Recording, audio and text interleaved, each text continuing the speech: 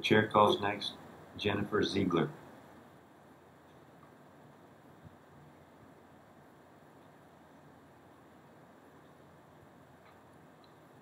Please state your name, who you're with, and your position on the bill. I'm Jennifer Ziegler, and I'm here.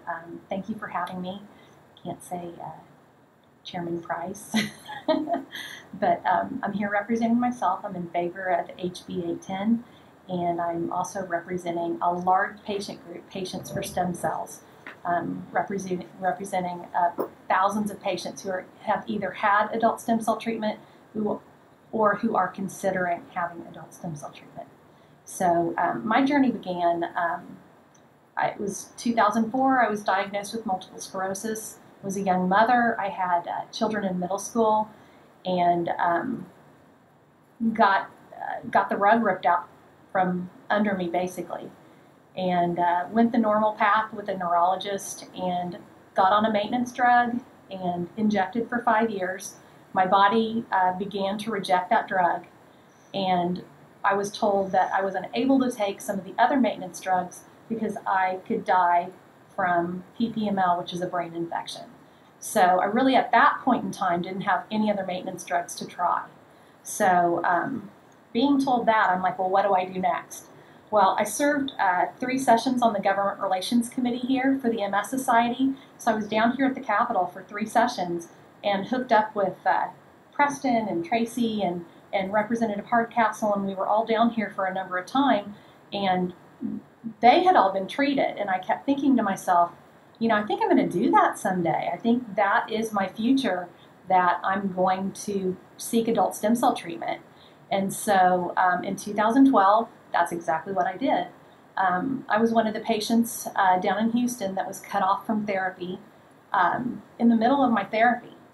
In fact, I had received 1 treatment with 200 million of my own adult stem cells, and Chairman Hardcastle called me on my ride home. I live in Dripping Springs, and he said, "That's it for you. There's not going to be any more treatments for you." And I was scheduled 2 more consecutive Fridays in a row to go, and was one of about 3 patients that the FDA cut my therapy off in the middle. I'd already received 1 treatment. So I was really disheartened with that and reached out to the FDA numerous times and pretty much got a talk to the hand on that one. I've actually received stem cells for an ACL injury in Southlake in Dallas, outside Fort Worth. I had a skiing accident and went in for an ACL repair at the Riordan-McKenna Institute and got my ACL repaired. I'm 52 years old, and that's not an injury that's going to heal on its own.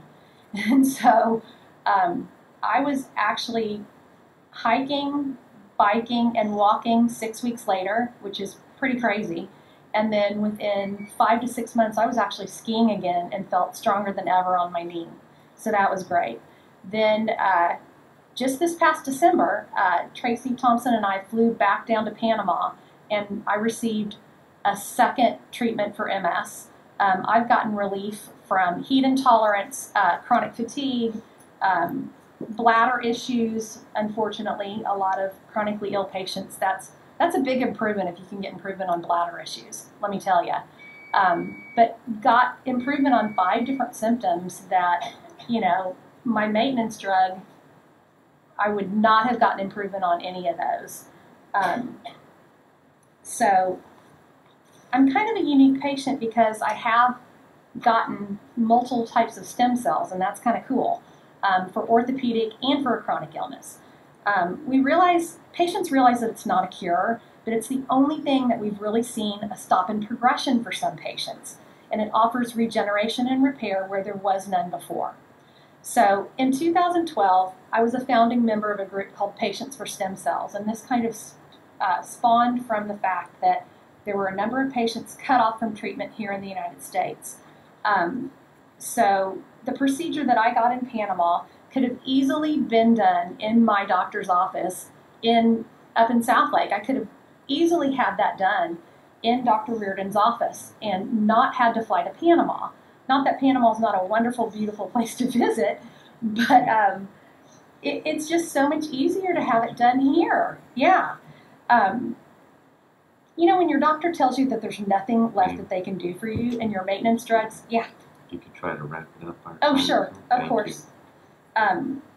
So in conclusion, I just feel like my medical liberties have been violated if I don't have the opportunity to be treated here.